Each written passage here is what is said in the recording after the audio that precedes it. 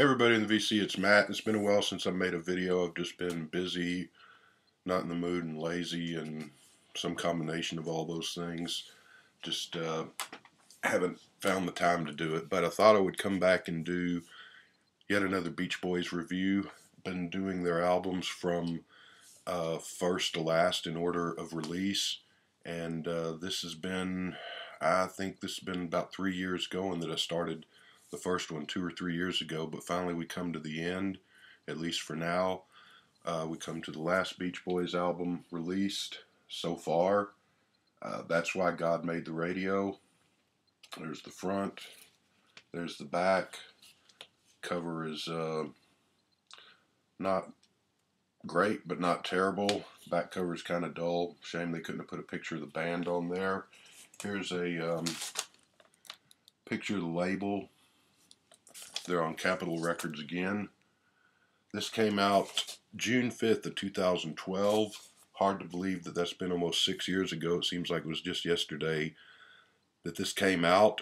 So yeah, this album was in conjunction with their 50th anniversary as a band, 1962 to 2012. They did a big, huge tour, and they did a new album for the first time in years.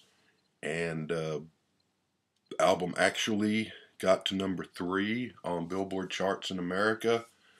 Only got to number 15 in England. Number 3 in America, that's their best showing for a new album since 1965. Hard as that is to believe. Plenty of their albums between 65 and past 65 should have charted higher, but unfortunately they didn't.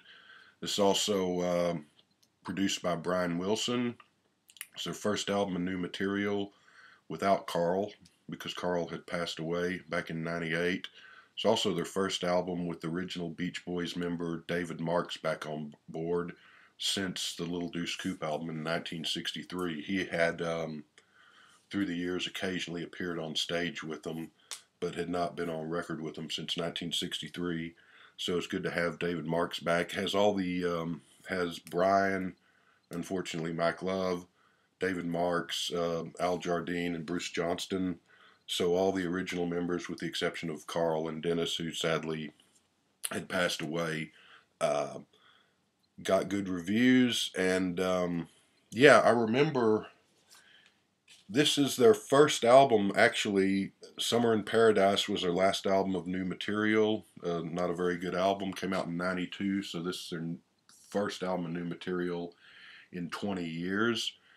Stars and Stripes came out in 1996. That was country western singers covering old Beach Boys songs, but the Beach Boys playing and singing background on the album. That came out in 1996, so 16-year gap between this and their last album, and a 20-year gap between this and their last album of new material. Of course, those last two albums are not great. They're pretty much everything from 1980 on was not very good, even though a few songs here and there on some of those albums, but not very good. And I think even Mike Love, who pretty much ran the band from that point on, finally figured out that nobody was interested in new Beach Boys music, with the exception of the Fluke hit and Kokomo, which was also an awful song, but did hit number 1.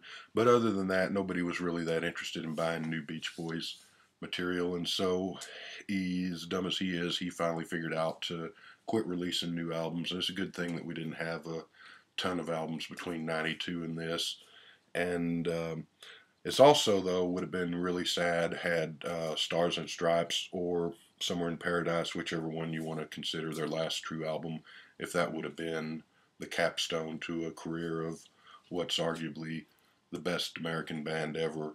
So it's a good thing we have this. And it was with some trepidation that I approached this. I remember hearing them on XM radio on an interview. I think it was on the 60s on 6 channel, because they were talking about the tour, which was upcoming at that point. And at the end of the interview, they said they're going to play their new song. And I was expecting the worst, expecting not very good. Was pleasantly surprised, though, but we'll get to that. Let's see, what else do we have to say about this album? Can't think of anything right now, so we'll just go into the songs. The First song on side one is called Think About the Days, written by Brian Wilson and Joe Thomas. This is a largely instrumental song, even though it has harmonies or harmonic singing by uh, most everyone in the group. This is a very spiritual, very beautiful mainly instrumental. Got a very affecting and beautiful French horn coda at the end. Kind of reminds me of something off the Smile album. And so it's a good way to start the album. I give that song a 10. It's short and sweet and makes its point. Okay, number 2, that's the title track. That's Why God Made the Radio. And when I heard that on the radio back in 2012 in my car, I remember where I was. I was in a parking lot of a grocery store just leaving after getting groceries and heading home. And I kind of sat there to listen to the interview and the song. And I love this song. It sounds like it's 1963 again. It's sounds somewhat current for 2012, but it also sounds like something that they could have written back on one of their 63, 64, 65 albums. This could have been on the Beach Boys Today or Surfer Girl album. Would have fit in fine. And it was 45, got to number 16 on the charts, so pretty good showing there. And just it sounds like the Beach Boys of old. And now these guys are in their, in 2012, I guess they would have been in their 60s, but they're in their late 60s, early 70s now. How much of this is treated in the studio as far as their voice and people singing behind them, I don't know. But it sure sounds good on the radio, and it sounds good on this record. I'm going to give it a 10. It's like much of this album, it's kind of the Beach Boys trying to be the Beach Boys of the old days, be young again, but not in a silly way like the Rolling Stones have been trying to think they're young for the last 100 years, even though they're not. But it's also looking back at what was and realizing that they're old now and that the end is kind of near. But it's also looking forward to what they have left in life. And it was kind of a depressing, reassuring, and upbeat and sad sort of way of doing it, but that's what it is. Anyway, I don't know if that sentence made any sense at all. Third song on the album, Isn't It Time? This is a song written by Brian, Mike Love, and Joe Thomas, and someone named Millis and Pederick, whoever they are. Sounds like there's a little bit of a ukulele in there. This song is interesting because it manages to sound like 60s Beach Boys, like 70s Beach Boys, and like 80s Beach Boys after Brian had sort of gone away and Mike had taken over leadership of the group all at once. Kind of incorporates all the sounds through their history. To good effect, though. Brian, Bruce Johnston, and Al Jardine sing. It's a good song. It's not a great song, but it's a good song. I'm going to give it a 6. Fourth song is Spring Vacation, which was written by Brian, Mike Love, and Joe Thomas. It's kind of a 70s soft rock sound to this song. It's got a nice 70s soft rock sound from the sort of nice organ introduction to the guitar solo in the middle. Pleasant with uplifting vocals. Pretty good song. I'm going to give it a 6 too. Not a great thing.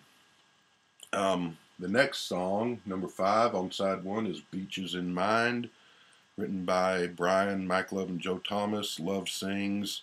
It's kind of a very 80s sounding song. Sounds a little bit, reminds me of Heat of the Moment, that old song by Asia, I think is the ones who did that, if I'm remembering my 80s bands correctly. Kind of a random 80s song. Sounds like something that would be on a B-grade teen comedy movie soundtrack. One of those movies where they couldn't get an actual member of the Brat Pack and they got sort of a unknown actors type movie, maybe. It's got a nice guitar lick, but it's not the best. Give it a 5. And we move on to song number 6, which closes side 1, which is Daybreak Over the Ocean.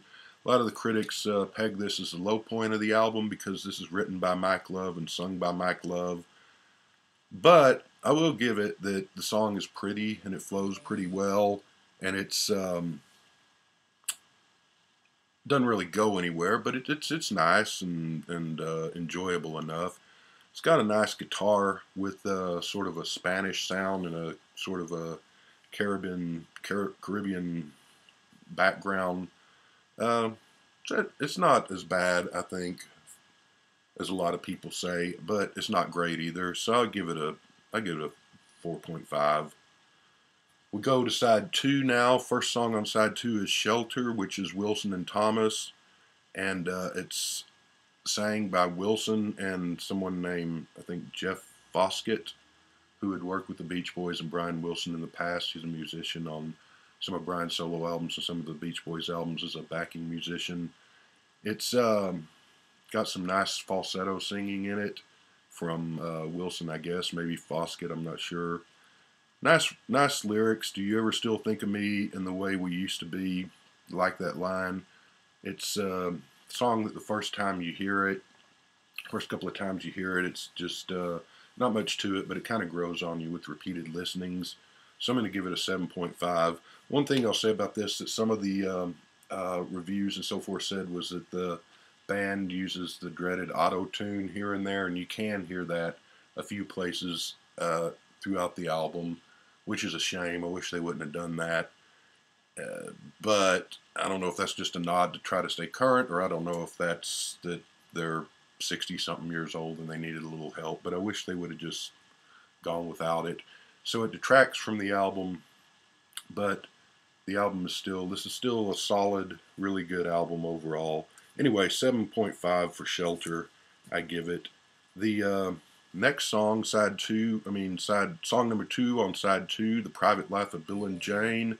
This reminds me a little bit of I Want to Marry You, the Bruce Springsteen song Off the River, here and there. This is Wilson and Joe Thomas. Wilson sings lead. It's got that where they call out states, and I hate when songs do that. The hey Dallas, hey Detroit, hey Chicago, and it's got sort of that sort of thing, which I've never been a fan of, but it's got a nice, tasteful bit of a guitar by David Marks, I'm assuming, and it's a kind of odd, funny song. Spoken word bit at the end. I think they're trying to make some kind of comment on the reality show nonsense that was all over the place back in early 2000s and still around in 2012, and unfortunately still around today. Not sure exactly what the point is, but I'm going to give this song an 8. I like it a lot. The one thing I will say about David Marks, and one thing that's sort of unfortunate about this album, it's great that he's back on an album for the first time in, I guess we've been 49 years at this point. When he left the band, he did some solo singles and was in a group for a while, and he did a lot of studio work, and he went off to college in Boston at some point in the 70s and took classes in music and has really improved as a guitar player. I think he was a pretty good surf guitar player to begin with back in his Beach Boy days, but the problem with this is that all of these songs, they list the who plays what, and most of these songs have 2, 3, 4 people playing guitar, so it's kind of hard to know who's playing what, and it's a shame that there aren't at least a couple of songs it's just him on guitar only to let him showcase what he can do, because I've heard him play guitar on elsewhere, and he's pretty good and seems like a really neat guy, so it's a shame that he doesn't have a showcase. Also a shame that he doesn't do any vocals on this. He had only done, I think, one vocal on the first album back in 1963 as far as Beach Boy stuff, and would have been fun to have let him have a song to sing. That's all I'm saying. Yeah, so number 3 song on side 2 is Strange World. It's written by Wilson and Joe Thomas. Wilson sings. There's another very 80s sounding song. Just sort of a random 80s sounding song. I'm going to give it a 5. Funny thing about this song is there's one couple of parts in there where it reminds me of a Paul McCartney song's on the tip of my tongue, and I can't think of which one it is just for a few seconds. But Anyway, it's all right, but nothing great. So I give that a 5. Then we get to the kind of what everyone says is the best part of the album, the last 3 songs. Fourth song on side 2, From There to Back Again. Brian and Joe Thomas wrote it. Brian and Al Jardine sing it. It's kind of looking back with hope over your life type of lyrics, but also knowing that you're approaching 70 and the end is coming. Not necessarily sad or resigned about it, just sort of matter of factly looking back over your life. It's a very touching song, and I give that a 7.5. Pacific Coast Highway is the 5th song on side 2. Brian Wilson and Joe Thomas again. Brian sings lead. I want to go home, sunlight's fading, and there's not much left to say is one of the lyrics. Sounds kind of like something that would have fit in on the Quadrophenia album by The Who in parts, this song. And it's just kind of Brian Wilson taking a drive down memory lane and looking over his life and the people that he knew and the person that he was when he was younger, and just his life in general. This album is, I think, dedicated to his mom and to Carl and Dennis Wilson, all who were passed away by this point. Great song. I'm going to give it a 10. The final song, song number 6, side 2. Sorry, I keep looking down. I've got my notes here. Summer's Gone, written by Wilson, Joe Thomas, and John Bon Jovi, of all people, which kind of strange. I never thought I would hear myself saying the words that I like something that Bon Jovi had anything to do with, but great song. This is just a beautiful, heartbreaking kind of coda to a 50-year career, to anyone that's sort of the age that grew up with the Beach Boys, that's not a teenager anymore, that's in their 50s, 60s, 70s now, to life in general, accepting the inevitable with a ray of hope still, I guess, not to get too deep, but just a very beautiful, beautiful song. Give that a 10, and the song ends with the sound of the waves coming in on a beach and during a thunderstorm, which is probably a very fitting way to sum up the 50-year up and down roller coaster career of the Beach Boys. And so, yeah, I give that a 10. So 2012, they did this. This is their last album to date. They went on this big, massive tour. I should have gone to see it, and unfortunately I didn't because they came through here. And then toward the end of the tour, Brian and some of the others wanted to keep going or take a break and come back and do another tour. Idiot Boy Mike Love, who I think owns the name The Beach Boys now, decided different, and he wanted to go off on his own with him and Bruce Johnston and do the crappy Vegas, just retread the hits concert tours that he's been doing for the last 30 years, and didn't invite the rest of them along. Brian had even planned to write songs for another Beach Boys album after this. That didn't happen, and I think a lot of those songs, I could be totally incorrect here, but I think some of those songs at least showed up on No Peer Pressure, his solo album from 2015 or so. So this is and may well be the last Beach Boys album, and to be honest with you, I hope that it is, because after the crappy albums of the 80s and 90s and the Summer in Paradise debacle and the Stars and Stripes, which isn't very good, it's a band that had made so much great music and so many great albums, a lot of them that didn't get the attention or praise that they deserved, but that did have a crappy run from last 30 years of their career. It's good that they go out on a high note. And overall, this album has some songs that are just okay. This album has some really good highlights, and it's got some times when you can almost feel like you're young again and back in the 60s, and other times that make you think about where you are now and what a ride it's been. So I would give this album on the overall an 8. Yeah, we'll go with an 8. It's a good way to end their career. I hope this is kind of do hope this is the last album, because I'd hate for them to come back with something else and it not be any good and that be their last album. And I think that Brian's doing well with his solo career stuff. He should just probably stick with that. Let Mike Love have the Beach Boys name and go out there like the Rolling Stones and just tour forever and just do the hits for the people that want to hear California Girls and Good Vibrations. And so, good way to end their career. That wraps up the Beach Boys. Like I said, I think I started doing these reviews back in 2014 or 15, if I'm not mistaken. I'd have to look back and see. Maybe it's been at least 2 years. A lot of albums to get through, so we're finally to the end. I do want to do the Brian Wilson solo albums and the Dennis Wilson solo albums, and maybe the two Carls. I don't have any interest in doing the other guys' solo albums.